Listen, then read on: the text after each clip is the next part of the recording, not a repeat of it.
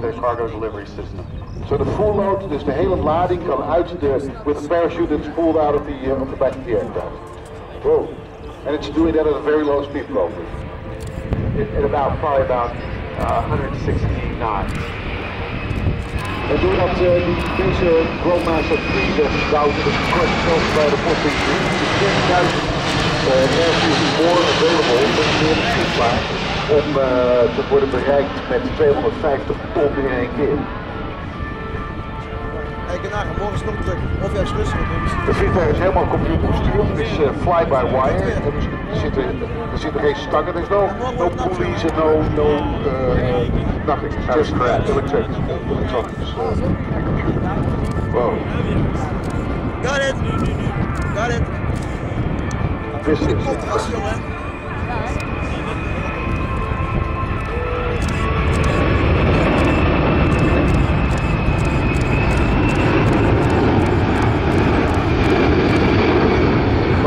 gaat weer naar binnen.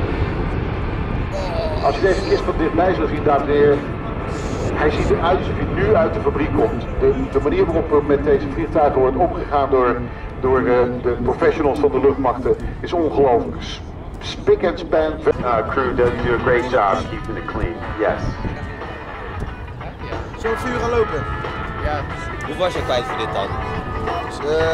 Vandaag vliegt het vliegtuig met een gewicht van bijna 180 ton, dus 180.000 kilo. Maar pas op als hij treft naar. That's correct. When it's lightweight like this, it doesn't have any cargo and it's got low fuel. So when it's lightweight like this and it's fully configured with full flaps and the slats, that's what allows it to be able to fly this slow. And that's what it's built for. It had to fly very slow to get into those small springs. Correct. And it can go into dirt strips, into anything. Yes, it doesn't have to be asphalt. It can fly onto the dirt. En dan vlak voor die landing ziet u dat het stabiliseert die hap staat met die handen. Kom je uit terug,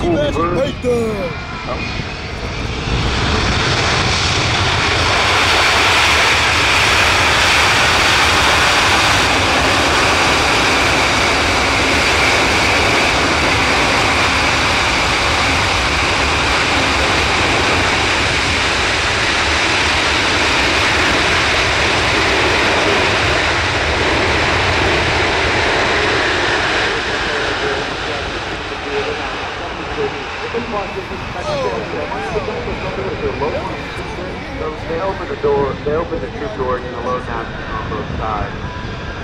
You can tell them which way to correct the turn. So they don't have these nifty little things going sleep that you have in the car. Not yet. Just like that would be. Kippenvel. Dat was heel mooi. Dat was mooi. Die eigenschap is niet zo belangrijk is voor de Globemaster. Achteruit zichzelf kan inparkeren op kleine veldjes, kan hij gebruik maken van het minimumruimte. En dat is ook weer nodig om dit tactische vliegtuig ook een tactisch vliegtuig te laten zijn. All the maneuvers you have seen here today are representative of those flown by our operational air crews every day as they provide the highly responsive and flexible airlift capability for America. Ladies and gentlemen, this concludes today's demonstration of the C-17 Globemaster 3 and just some of its unique capabilities. On behalf of the men and women of the U.S. Air Force, the Air Force Reserve Command, and March Air Reserve Base, we thank you for being with us today. We hope you enjoyed this brief look at the C-17 Globemaster 3, the United States Air Force core airlifter and workhorse, providing rapid global mobility for America, today, tomorrow, and throughout the 21st century. Thank you, sir. Lieutenant Colonel Steve Miller, thanks a lot for your help here, and we're looking forward to see it again tomorrow. Yes, sir.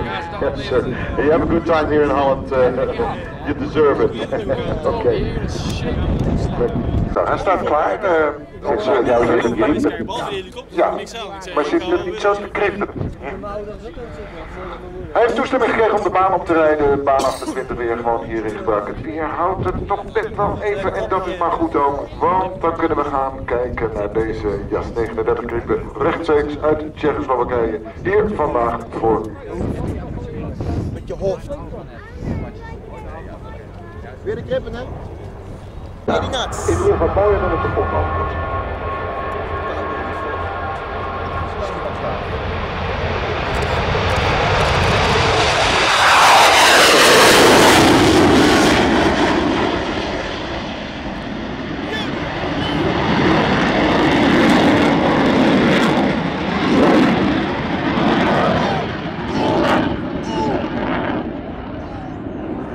Ja, de vracht betekent, zoals we al eerder hebben gezien, natuurlijk meteen naar de stad en recht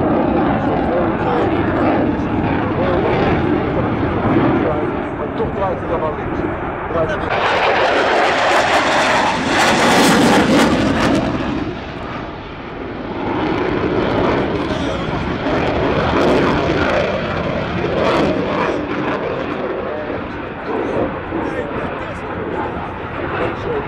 Czech Saab.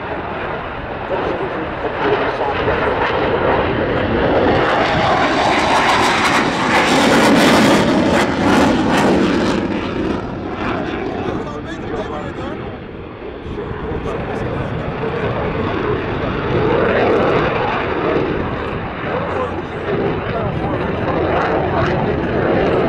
Kleine vleugel voor, grote vleugel achter.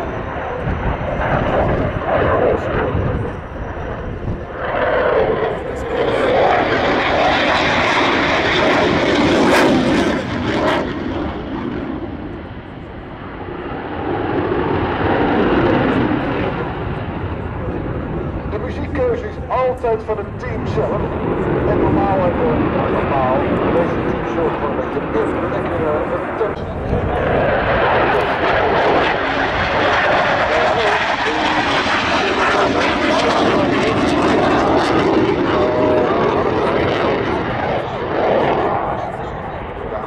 Nee, normaal hebben we motoren.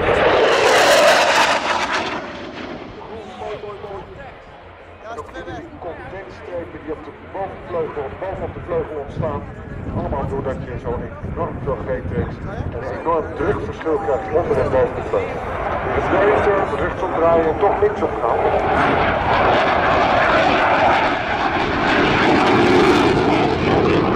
Nog stevig in je schoenen staan op het zien, maar deze mensen worden gewoon alleen maar stevig in de schoenen. Nou, zelfs als zweven zou die...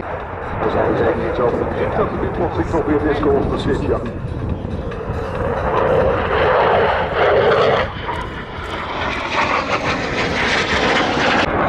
Helemaal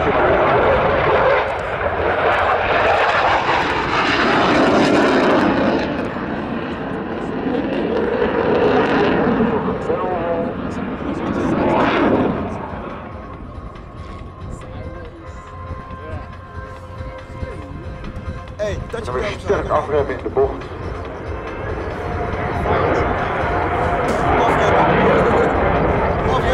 Gijs, afremming is altijd leuk.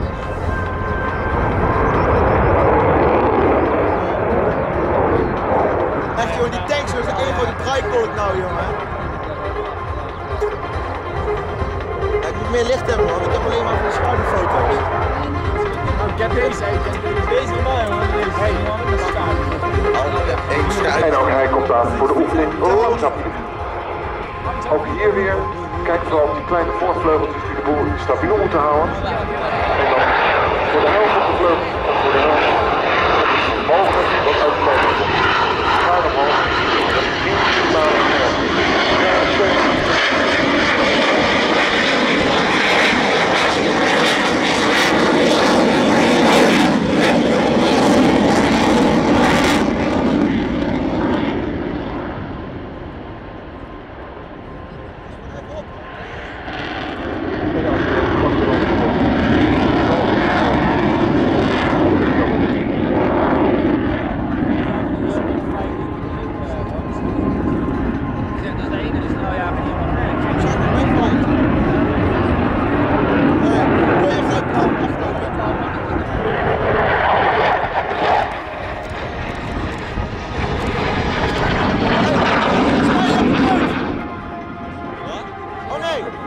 prachtige coördineren, langzaam waarschijnlijk.